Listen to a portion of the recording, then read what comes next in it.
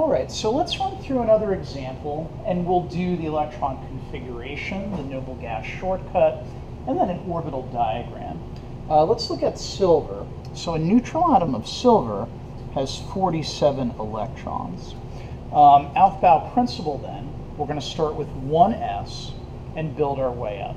So silver's electron configuration, 1s2, 2s2, 2p6, 3s2, 3p6, 4s2, 3d10, 4p6, 5s2, and then finally 4d.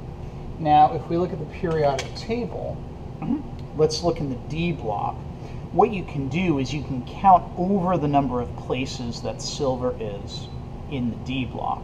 1, 2, 3, 4, 5, 6, 7, 8, 9. That's how many electrons silver has in that final energy level and sublevel. So 4d9 would be the final piece of silver's electron configuration. Now the next thing we can do is we can do our noble gas shortcut. So again, looking at our periodic table, here's silver. We're going to work our way backwards from silver by atomic number 47, 46, work our way all the way back, and we come to 36. Krypton is the next noble gas down.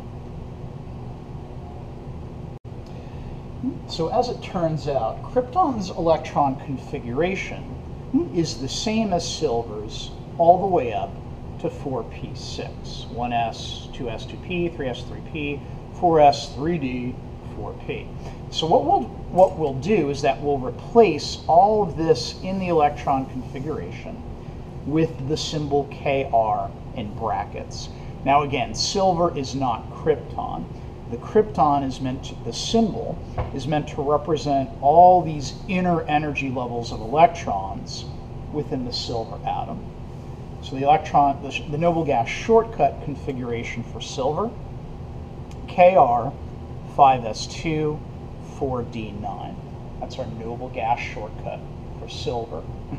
Now finally here, let's do an orbital diagram for silver.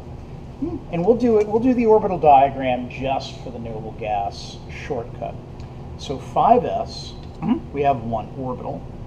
4d, we have, that's right, 5 orbitals. 1, 2, 3, 4, 5. I'm going to place them like this. You could place them in one single line down your paper if you were doing this.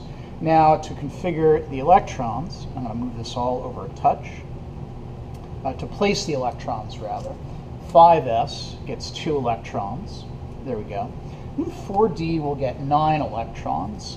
So again, Hund's rule, 1, 2, 3, 4, 5. Then we'll go back and double up. 6,